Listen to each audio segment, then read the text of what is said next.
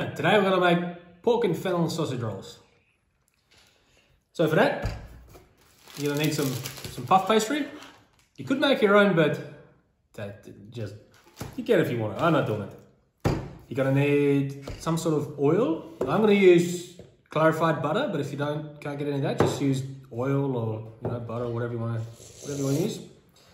You're going to need some paprika. I'm using smoked paprika, salt and pepper, and an egg. You're also going to need some onions, garlic, and carrots and fennel. Now I've chopped them up I've diced them up really small.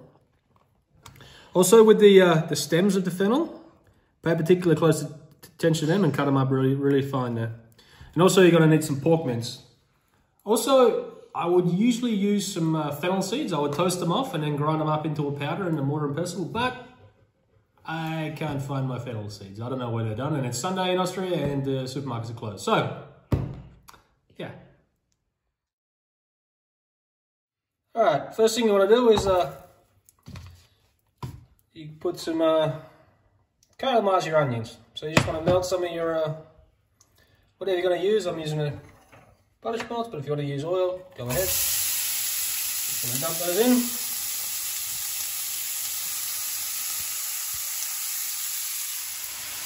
Just after you get them in there, you just want to go ahead and put a little bit of salt over the onions. This will help draw the moisture out and help them caramelize up. Alright, once your onions get to this stage here, just going to go ahead and add your garlic.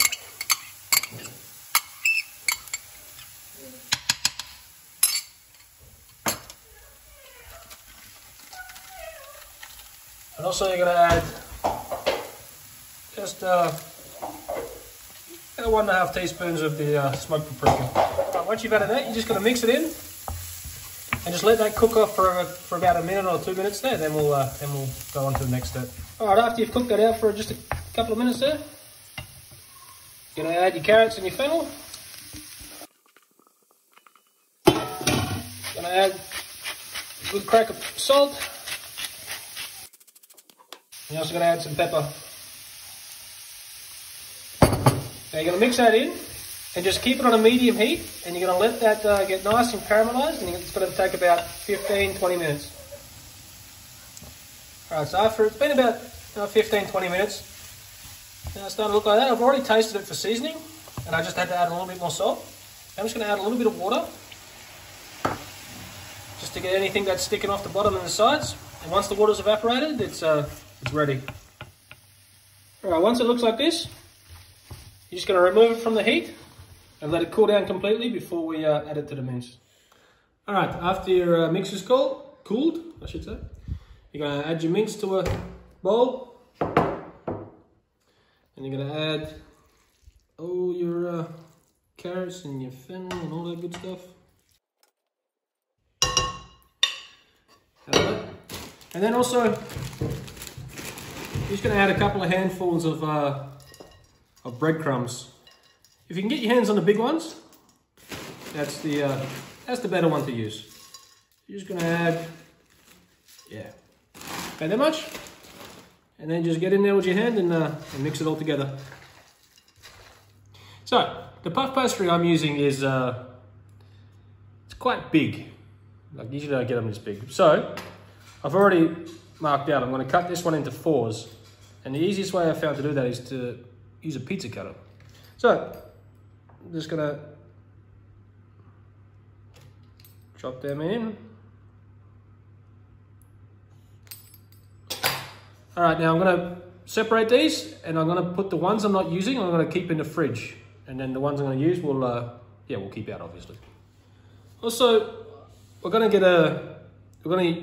we get the meat on there and roll it up, we're gonna use an egg wash just to rub it across the top to seal it, and also over the top, so it gives it a nice little shine. Now in the bowl here, I've just got like a little bit of water in the bottom where I'm going to put the egg, and that just helps you really don't want the shell in there with it, but the water will help it mix up a lot better, so you don't have any it just helps it mix up, so it's a lot more fluid. Okay, once you've beaten your egg up, see there's no long stringy bits in the egg. That's how you want it.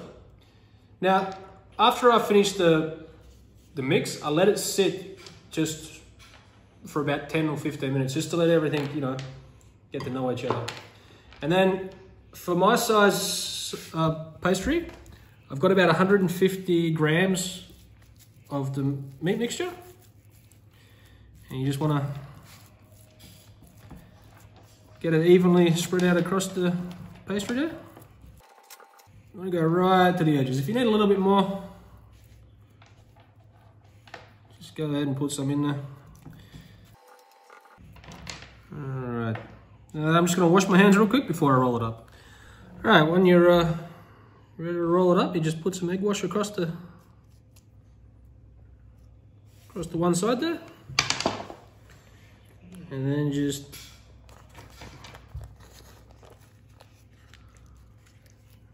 fold it over.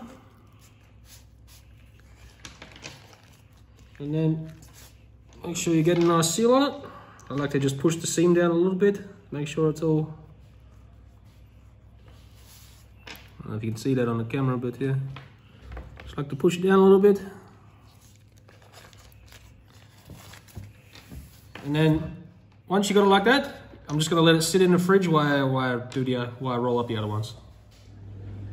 Once you've got them all rolled up, you just want to put them all out on a, you know, I've got it on a rack with some baking paper on top and then a tray under it. You just want to give them all a brush down with egg.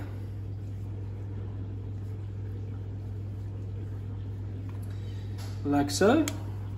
And then once you've brushed them down, you're going to put some, I got some black sesame seeds here. I'm going to give them a little sprinkling with that. And also a little bit of flaky salt. Just a little bit over the top there. Alright, once you've got them all egged, sesame seeded and salted, you've got to put it into a preheated oven that's been set to 200 degrees. And they're going to cook for, it's going to take about 30 minutes or so to cook. But just keep an eye on them. Maybe yours oven cooks a little quicker, but yeah, this oven I know it's going to take about 30 minutes. Alright, so it's been about 30 minutes since we put them in. Just gonna take them out. It's stuck on the side there. Anyway, I'm just gonna put them on a rack to cook. Now, as you can see, it's leaked quite a bit.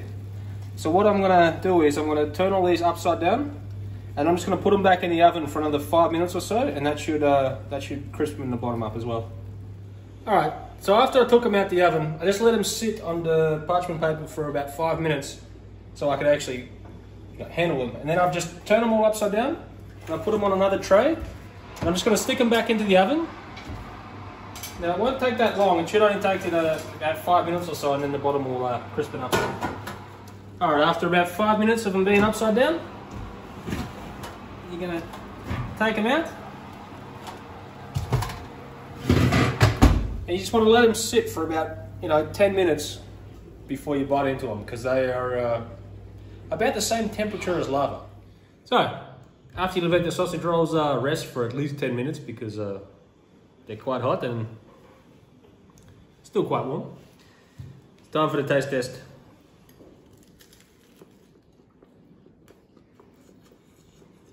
Oh.